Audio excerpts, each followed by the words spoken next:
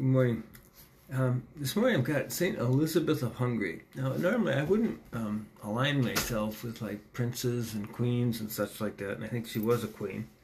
She's a daughter of Hungarian royalty, and as was done in those days, marriages were planned based on political things, and as a result, they met her up with a prince down in Germany, in the area of, give me a second here, Thuringia, in southern Germany.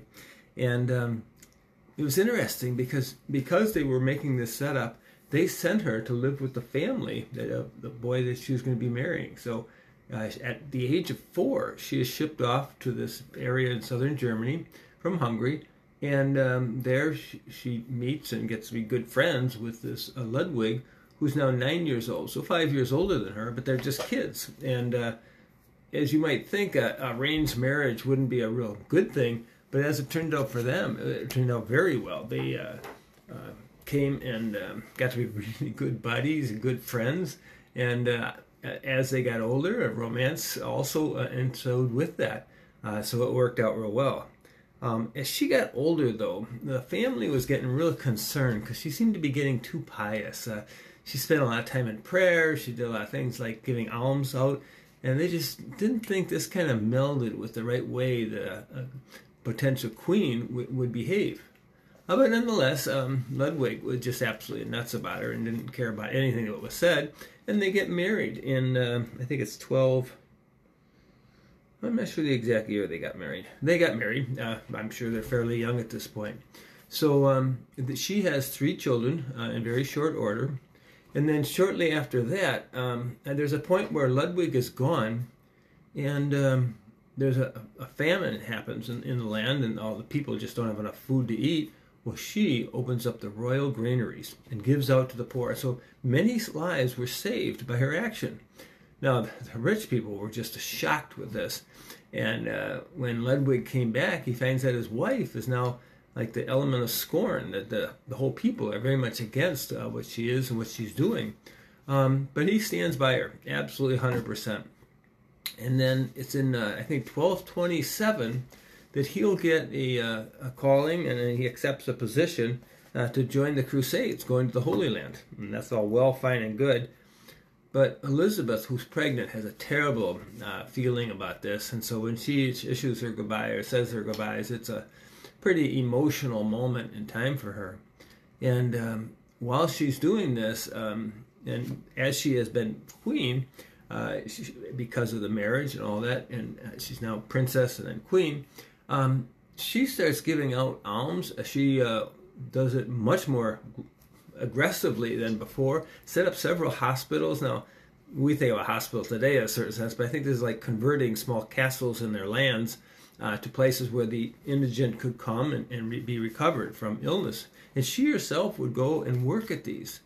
But nonetheless, her husband goes off, and he dies of plague on the journey. So he didn't die in battle, he dies of a disease, and comes back. And when word comes back that he's gone, well, they look at her and say, "You're out of here." And they literally treat her poorly, and she ends up leaving with her newborn child. She had been pregnant when he left, and after he was born and she was being neglected, she went off. Now, to some extent, there's a small part of this that helped her. She had a confessor, I don't know his name here, Conrad, who had been Master Conrad, I guess they call him, and he had been pretty cruel to her, making really strict demands, asking her to do more and more that was almost like self-flagellating, and he himself would hit her with a stick when she didn't live up to some of the things he was demanding of her. So there's a real strange relationship. But as a part of this, he had gotten rid of the 2 gals that had watched her since she was a baby, and got 2 other girls who basically spied on her and would tell him everything that she did wrong, and this just was really tough. But as she left the castle, she basically was kicked out. She takes her newborn child with her, and off she goes. Well, she's not accepted in any of the homes. She ends up going in a pig stable and staying in there for a few days and wandering about. And it's so embarrassing to the royal family that here this former queen is out there and just living this horrid life. But at the time, she felt more connected with the poverty, and she'd always been trying to help the poor, and now she felt like she understood and was walking with them. She even went back to her confessor and got permission to go beg for alms. And these begging of alms, she would take all this money and then give it away to other poor people. Really kind of an amazing thing for a young girl. She's not very old at this age. The family, again, is so embarrassed that they actually send and have her live in a small little cottage house that they provide for her so that it's not quite so embarrassing.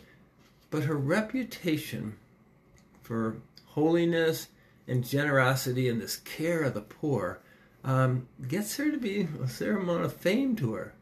And that sounds like that's be a good thing, but lo and behold, she goes and very shortly after, I think it's 1231. So now she's born in 1207, so do the math and you find out, well, this girl, she's been queen, she had 3 kids, she's been kicked out, she's been super generous, she sets up hotels, hospital type things, does all of these things, and she's only 24 years old. This is the young girl. The young can do wonderful things, and maybe we need to look more to the young and expect wonderful things from them. And yet, her sense of generosity is one that is captured in her line. She says, in her quote, she says, "We must give God what we have gladly and with joy." Now, we don't know exactly what she died of so quickly when she's only 24, but she got ill and dies. But to have that sense of generosity with joy, it's I just gave a homily the other day and ended up with the fact of what is it we really want? We really want joy. And that's a gift of God. And let us rejoice today in our gift, leaning towards a sense of generosity, but knowing that the grace that we get is a joy in the serving and in the giving.